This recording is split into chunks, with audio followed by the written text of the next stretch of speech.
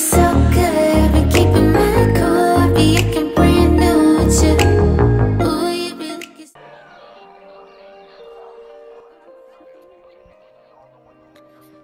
Hey guys, and welcome back to my channel. So today we'll be reinstalling the SHEIN wig.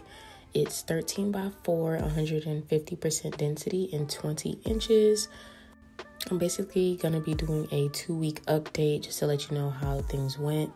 If you want a tutorial on this color, just let me know in the comments below and I can make a separate tutorial for that. I'll also add the colors that I used to dye this hair in the description box, just so that you guys know. So make sure you go ahead and check that out. But we're just gonna get right into the wig. I'm gonna start off by just hot combing some of the hair out of the way so that it'll make it a little bit easier for me to install, so there's not hair getting stuck in the adhesive spray I'm gonna be using. And the first thing I want to point out about the SHEIN wig, after I bleached and dyed it, the hair was significantly like dry and it shed a lot more than it was when I first got it for like the first week. Once I added that bleach and did that, I used the Watercolor Method, by the way. It was just so dry and stiff. So if you do decide to buy this wig and color this hair, you would definitely need to give it like some type of deep conditioning treatment, or maybe like add some type of serum to maybe soften it a little bit during the install. I didn't want to add any like extra products to it because I kind of just wanted you guys to see how it was right after dyeing it. I did let it air dry about 85% before blow drying it till it was completely dry. And this is just how it looks. There's nothing in it as far as any like oils or serums or anything like that. I'm gonna go in with the Ebin adhesive spray to install the wig. I didn't want to glue it down this time around since I wasn't keeping it on for that long.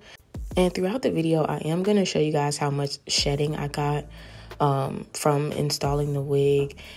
If you were planning on buying this wig with the intentions on coloring it, I think it would be better for you to get the 613 wig. They do have one on their website and on their app.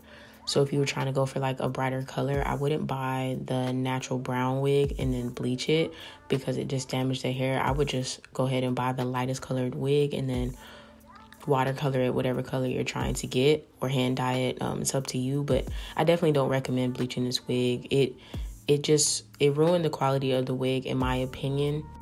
It was so much softer and nicer. Even after washing it the first time I installed it, it was just very soft. It had minimal shedding, minimal tangling, and now it's just very dry and it sheds so much and it tangles and it's very stiff, which is why I recommend you at least trying to deep condition the hair if you do decide to bleach and dye it.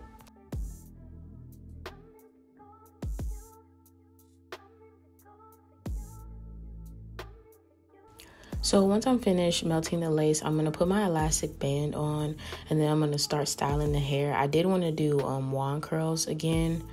So I'll show you guys me wand curling the hair, and I'll also show you guys like the ends of the hair and just how they look now.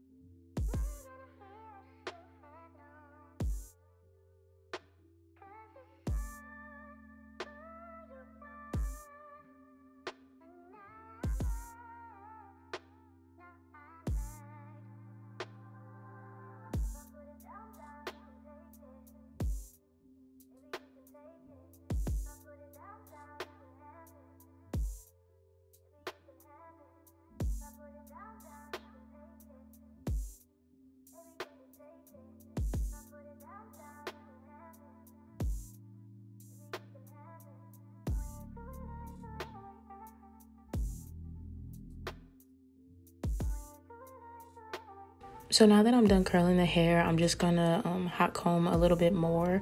And to help me flat iron the top out, I'm gonna use this Dax pressing oil. It has coconut oil and castor oil. And it's not much different than a wax stick. I just like the shine that it adds. So I alternate between the wax stick or this. I saw a Hypnotic lady using it in one of her videos, and I just had to give it a try, and I actually do love this product. I do recommend it. Just when you do use it, just don't use a lot if you do decide to purchase it.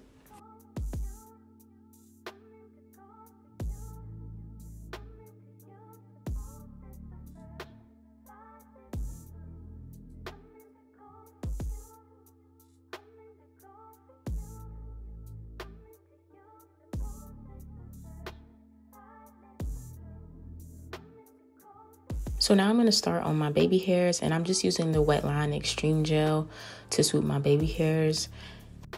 This just gives me like a lot of mobility when I'm doing my baby hairs without my install lifting.